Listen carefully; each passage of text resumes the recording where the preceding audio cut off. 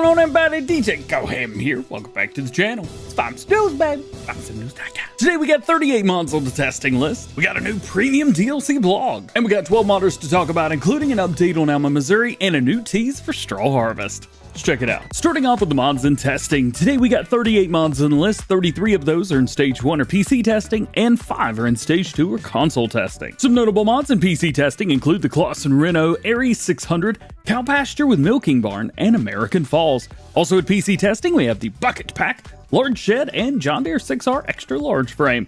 And rounding out your PC testing list, today we had the Big Bud S3 large frame still in testing, the MF2 still in testing, TLX X3 series attachments still in testing, and the Ursus 1614. Jumping down to console mods, we've got a couple in testing, 5 of them in fact, and those are the Kroger PWO 24 Bell Auto Load Placeable Deco Pack, Bucks County PA, American Shed Pack, and the MAN TGX4 Special. With all that being said, we still have 214 mods waiting to be tested, and the current average waiting time of newly submitted mods is about 13 work days. Additionally, this is the largest waiting list that we've seen in a while, so expect mods to take a little bit longer for the next few weeks as we get through. Oh, and a quick heads up, there will be no new or updated mods released today on the in-game mod hub, but with over 5,000 mods on there, I think we'll be good for a day or two. Today we also got a new video and new blog showcasing new information on the premium map Zielonka, as well as some new features and production chains associated with that map. I've already done a full breakdown video. You can find that link below. Jumping over to some modern news, we're going to start with Celobuki, who says that their map Alma Missouri did fail testing. Again, this was on LOD objects. This was causing an issue on console testing, but worked fine on PC. Either way, everything has been fixed up, and the map is back for Giants for testing. Yeah. Next up, we hear from TNT Modding, who says that Lazy Acres did fail testing on a shading issue, but has been fixed and is back with Giants for testing. Bucks County, of course, as you saw, is on the console list today, and Eureka Farms is currently being fixed up and should be resubmitted later this week. All right, so this next one is super duper cool. So Mr. Hector has released another feature coming with Carpathian Countryside, sheep milk. Sheep will now produce milk in addition to the manure that we talked about last week. These features will be available for the crossplay version as well. How cool is that? One thing, he's currently doing testing on the PC version to make sure that it works. Now, it works fine there. However, with the enhanced animal system on, I think he said it only works with goats, but he's working on that. Most PC players do use that mod, and I started using it over the weekend. So just a heads up, it's looking promising on PC, but it's definitely coming to the console version. How cool is that? I know it's just milk, but it's from sheep. That's so cool. Something else that is super awesome is Creative Mesh. They dropped a new teaser showing off the straw harvest pack with the grown big pack right here and the triple bell drop on the very back of that. The straw harvest pack was first released in Farm Sim 17, then it came to Farm Sim 19 for all platforms, and this is the first tease that we've gotten from this in like 3 months, 4 months. Super excited to see this returning for Farm Sim 22, and I don't think it's going to be an official pack, probably just a mod on Mod Hub. Today we've also got another update to HR Force Claas Xerion mod. However, this is probably the last time we're going to talk about it because it's with Giants already. This is the D70 Heavy Duty Hitch. They call it something else, but I believe it was translation error. They've also added some new beacons on the roof as well. So not only do we have the strobes in the very front, but we got the beacons on the top.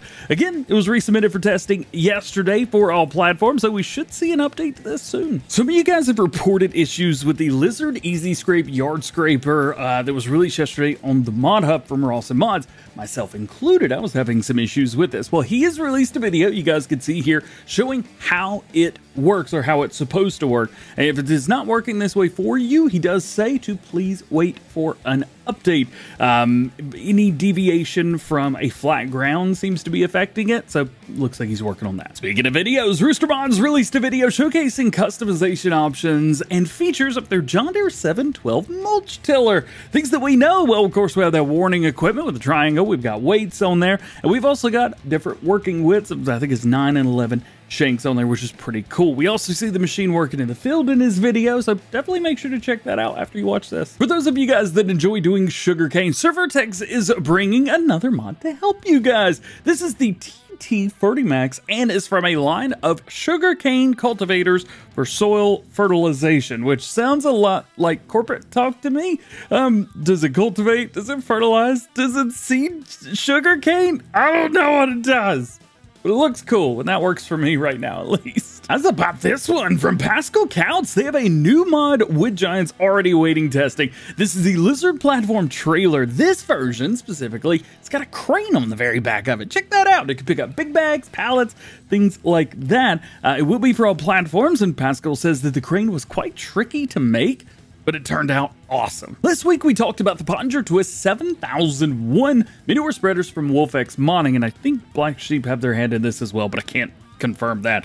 Anyway, today we've got specs on it right above my head right here. Pricing is going to start at $17,000. Only requires 20 horsepower, so that's kind of nice. Got a working width of 8 meters, a capacity ranging from 7,000 to 10,000 liters. There'll also be color configurations, but at least right now the only thing we've seen for that is wheel options. So if there's going to be any colors for the main or anything like that, we will have to wait and see. Next up, AMG Agri has got a little bit more information about their Transcover Agricover mod and how it, well, came about, because we haven't heard from those in months. Well, them in months, this in like a week. So the project has pushed them into developing new skills in animation and skinned meshes with the unique movements that are in the game. The cover is installed on heavily modified and upgraded push body trailers, perfect for silage.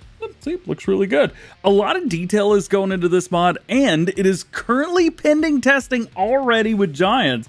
I didn't even know it was done yet. The first version will be PC only, as you could probably imagine. However, he does hope to get this onto consoles as well. I think it's waiting on some licensing, so maybe that won't take too long. Fingers crossed. We'll also have different color options as well. I think he says there's going to be 12 different ones, which mimic different iconic British brands. Very neat. And lastly today, let's talk about IJ Creative Design, who's also got some trailers for us. These are the AW Ultima Pack trailers. So we get to see the 16T today. That's in addition to the 14T that we've already shown off. And they show their 18T as well, which is in a completely different area. Right here it is. So the 14 and the 16T are just kind of stretched out versions, where the 18 is stretched and raised. So you've got that. He does say there's one more version coming with this pack. I don't think we get to see it today, but that's going to be the 14T root crop variant, and then the pack will be complete. Just like this video, it is complete right now as well. Just like every episode of Farm Sim News, links to everything we talked about today can be found in the description, and you can find this video in the form of a news article on farmsimnews.com, thanks to Yo's Modding. Remember, there are no release dates per mod, so no one knows when any mod's going to be released, and if I didn't talk about something you want to know about, it simply means that there's no new information on that topic at the time of recording this video. So make sure you guys stay tuned to the channel for updated information on everything you need to know about going on in the world of Farming Simulator. Well guys, that is it for this one. Hope you enjoyed it. Drop a like if you did, get subscribed if you do, join the DjGoHam fam. Make sure that notification bell's on as well. That way you never miss daily Farming Simulator videos here on the channel. With that said, hope you have a great day. We will see you later. Peace.